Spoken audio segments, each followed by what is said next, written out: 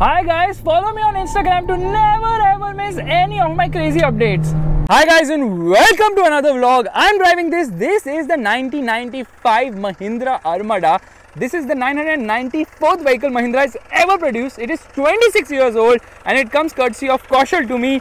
You know what? Anyone can open the engine bay. All you have to do is open the lever here, then open this thing also here, and of course inside there's this lever. You press this lever. Yep, it's a bit hard, as I just figure that out. Oh, yeah, I managed that. Oh my god, hit myself. But yeah, this is open. See, the struggle is actually real. This is so freaking heavy. My goodness, it's crazy heavy. I can put it on the windscreen to rest it, and you can see the engine is vibrating like crazy. A Peugeot engine. Battery is big enough, and yeah, it sounds like a tractor. You know why? Because it is. Now I pressed this a little too hard, because of which I think the Mahindra logo has actually come off.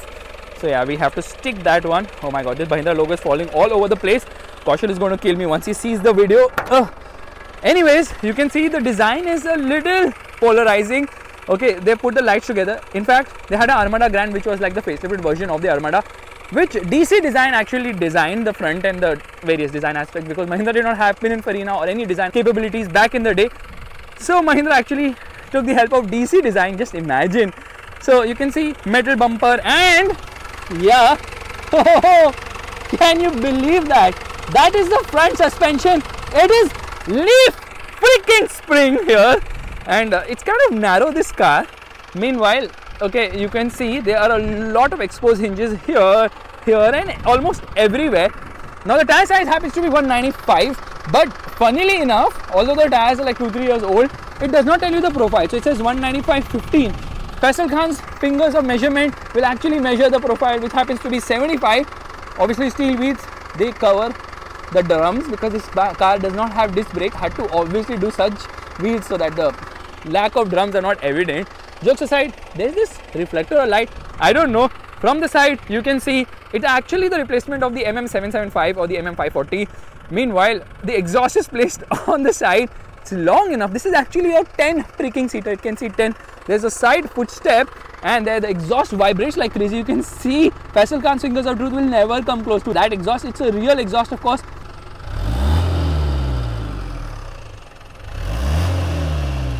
And leaf spring at the rear. So all leaf springs. Here is where the fuel actually goes. There's this gap so you can hold on to. Why? When people hang from this car, that is where they hold on to. At least in Rajasthan, a lot of people hang from these jeeps. Anyways, you can see there's a side footstep below the number plate. Spare wheel is mounted on the tailgate, and the spare wheel size tire is 215 75/15. So it's kind of bigger, and that's kind of weird. It's a Goodyear tire. I think I saw JK at the front, MRF at the rear. So this is like a tire shop on wheels right now. Let's quickly open the last row of seats, and there you can see actually those are very, very, very heavy, and you get this nice mop as well to clean the seats beautifully well. Now the seats in this car are absolutely spick and span. Just look at them. They look super duper awesome, but not a single person in this car gets a head, because there's no headrest at all. Forget having adjustable headrest. Just use this, climb inside, and realize that two people here will be a bit of a compromise, and headroom is non-existent, boss. Legroom and kneeroom for someone as tall as me is also a bit of a problem. There's a light on the top which obviously does not work because of the age of the car, and this is actually quite long. This is like a long wheelbase. Now I can pull this seat up. Okay, that seat is a little backwards, so this will not really slot upwards, but yeah, this was a people mover. Honestly, stuffing 10 people in this car was a bit of a risk. I don't know what this is, a cheese grater probably. Doors actually kind of short, and here you see there's not much space on offer in the second row. Seats don't recline, a lot of metal bits here and there, so in terms of safety it was not that great. And you can see this is like a Thar, of course. Now let's get inside. Legroom and knee room is a bit of a problem. Not a bit, quite a bit of a problem. This is the second row. I can barely sit in. Headroom is decent though, and under the support is lacking completely. 3 people would be a tight fit for sure. Meanwhile, the dashboard design is actually decent. Let's get out, because I can't really sit in here. There's a handle to hold on to, thankfully. Okay, you have manual controls for the windows, and you know what? Anand Mahindra actually had this car with air conditioning. He had put it aftermarket, I believe. Oh, you can see the light is functioning right now. In fact, I had turned on the lights at the front also. Did you manage to see that? यहाँ पे नहीं जल रही, वहाँ पे जल रही है. You guys tell me इसका क्या करना है. ये logo टूट गया है महिंद्रा का.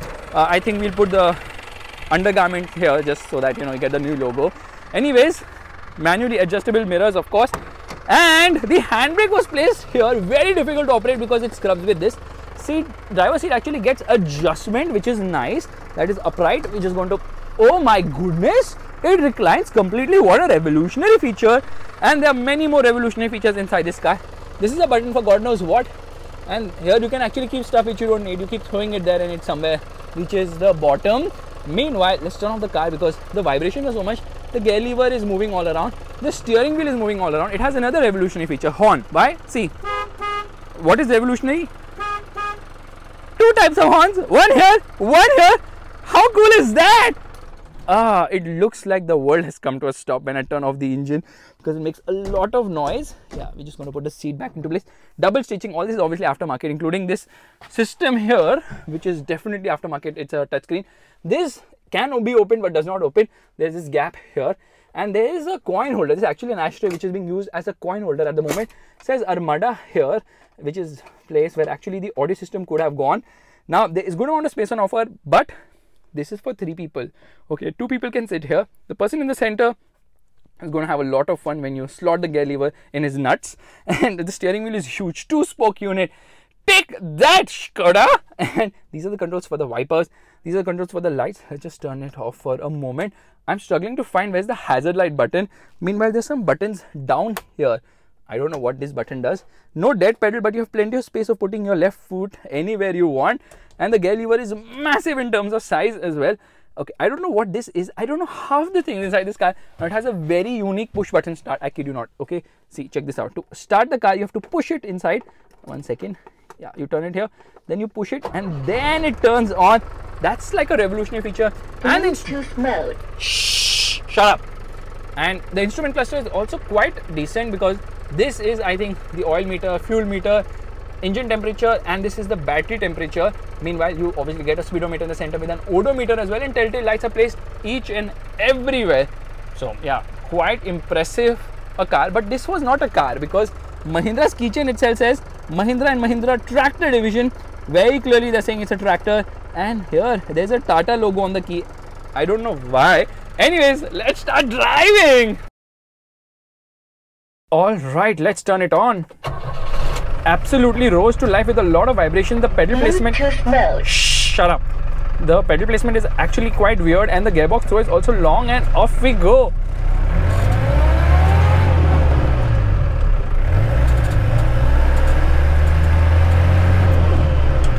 I'm already in 3rd gear, so I'll tell you something honestly, this engine is not refined at all. It's very loud, but Mahindra did not make this engine only. It actually comes from Peugeot. Yeah, Peugeot made the engine. It's a 2.1 liter diesel engine which produces 62 horsepower at 4,500 RPM, and the torque output happens to be every time I dab the clutch now, the gear lever hits me big time. And oh my god, there's no power steering, so obviously steering is on the heavier side. We have to be in, okay, I have to stop and get into first. Come on, this is not an easy car to drive, trust me on this. Quite loud as such. The engine is very noisy. Steering has no feel, but it's actually light enough once you start moving. At low speeds or no speeds, the steering is extremely heavy because no power steering. Horn. This dude is not going to move. He's resting. Bhai, hat ja, nikalna hai mujhe. Come on. What a dog. He doesn't move only. What to do with this dog now? Kya karo? Hill hi nahi raha. 1 second. I'll only go. Wait. Doggy, move. Thank you so much. I don't know. He also thinks this Armada will not really fly from here. Anyways, launch control on and off we go. So yeah, 62 horsepower at 4,500 RPM and 120 Newton meters of torque, which came in at 4,500 RPM. But you see the power and torque output is not much. Still, performance is actually decent. Car is very drivable thanks to the fact that the first 2 gears are very short and third 4 is obviously longer. And the reason for longer gearing up front or in the 3rd and 4th gears or the higher gears is that it is able to go to a higher speed. Gearbox is very notchy. You need to put in a lot of effort to operate the gears, of course, and because the throw is so long, first gear is best avoided because you have to go real far. That's why most people will take it in second gear, but then there's a problem in second gear. If you start it in second gear, the gearbox and the clutch will wear faster, and fourth gear is very difficult because it fouls with your knee. So that's a bit of a problem, especially when you're in third and when you press the clutch, you can feel the gearbox right in your, I don't know what is that muscle called, tendon or whatever. Anyways, it has good road presence, has good amount of punch as well. Only thing is pedal placement is so bad now that it can give you some pain in your knees. I didn't use the wipers, so we're going to use the wipers right away. There are the wipers, they don't work that great either. Now the handling is quite poor because there's obviously body roll and leaf springs, because of which the ride is also not that good. The ride is actually very uncomfortable. With more people in the car, obviously the ride improves, so ride quality is not that great, but then the car makes so much sound because it crashes through almost every given thing. This car doesn't have a suspension. I feel that is a level of ride quality, but then of course this is a 26-year-old car and I'm comparing it with modern times, so that's also kind of unfair at the moment.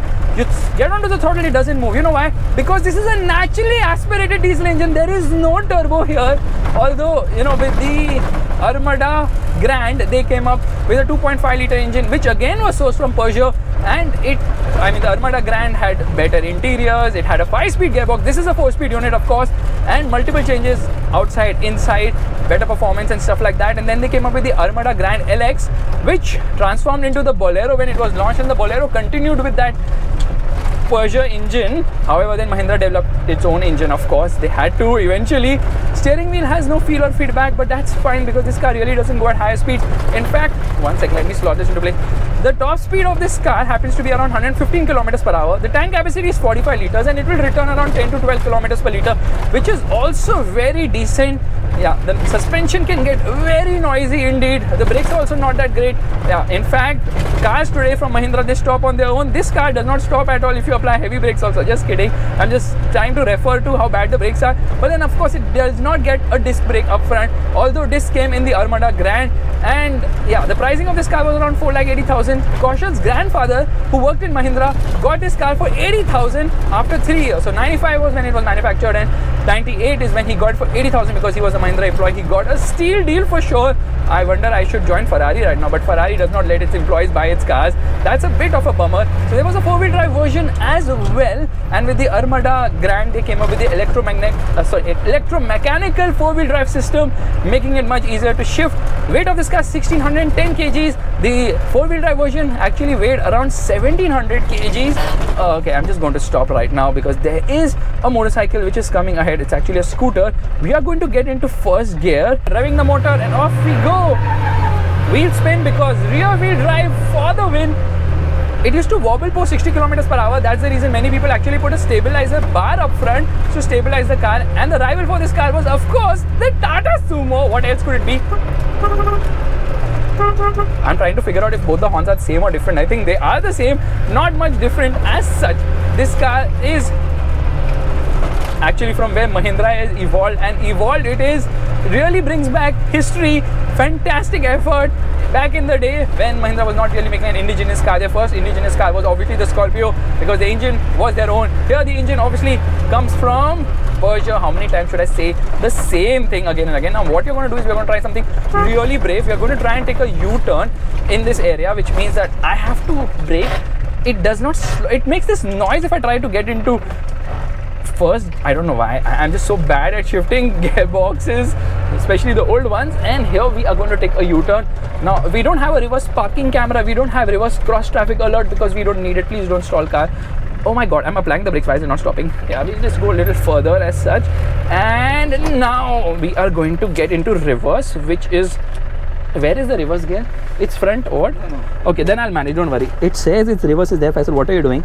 Yeah, now we are in reverse. So much effort to turn the steering wheel. I don't need to go to the gym today for sure because I have already made all my muscles.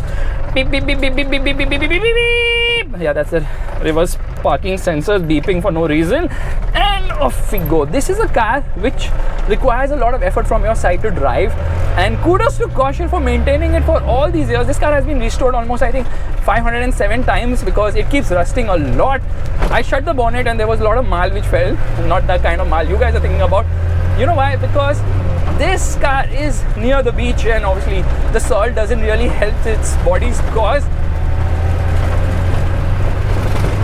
Oh my goodness, I hit 50 kilometers per hour. Yeah, so on a good road, it should comfortably do 100 kilometers per hour. But right now on bad roads, this is not the place for this car, although you would expect such cars to be really rugged for bad roads and whatnot. Don't apply brakes like that. I don't have that strong brakes. I might just run over you as well. You're just going to stop and we're going to launch it. Into first gear, revving the motor, and off we go.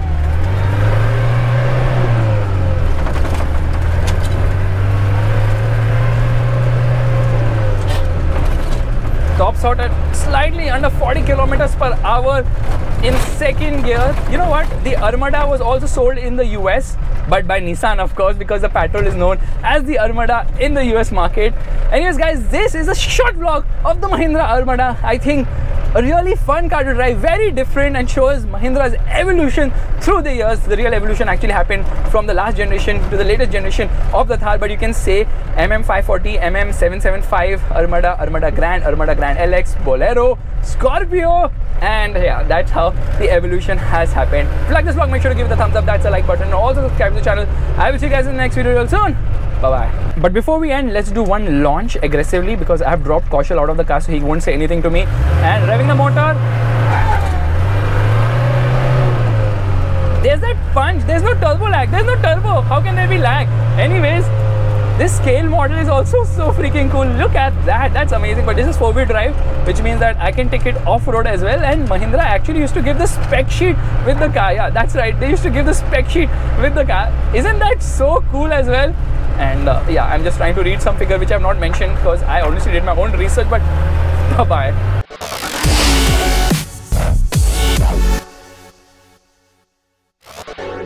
Sure ना, बुरा तो नहीं लगा ना मैंने गाड़ी की बुराई की? नहीं। Because at the end of the day, जो सच है वो तो बोलना ही पड़ेगा। कैमरा जब बंद था ना, इसने मुझे बहुत गाली दी कि ऐसे कैसे बोल जाएगा गाड़ी, this is super car, sports car, how can you से लाइक दैट? ये एक्चुअली रोड्स इतनी खराब है ना। पहली बार आया हूँ बीच पे। मैं पहली बार वसाया आया हूँ।